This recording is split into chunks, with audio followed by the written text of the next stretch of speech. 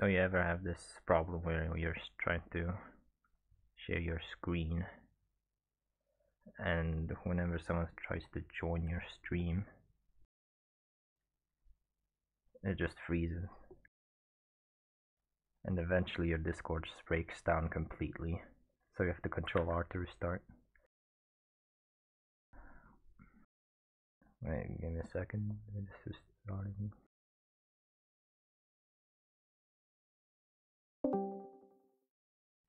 So I found a fix to this.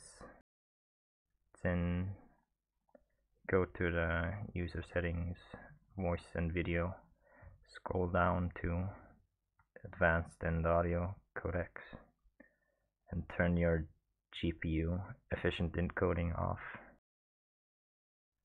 hardware acceleration off. And now when you try to share your screen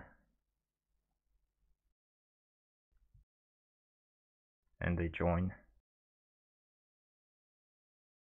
it no longer freezes. See, the person is in here, but it's not freezing. So yeah, I found this out like 10 minutes ago. Now enjoy.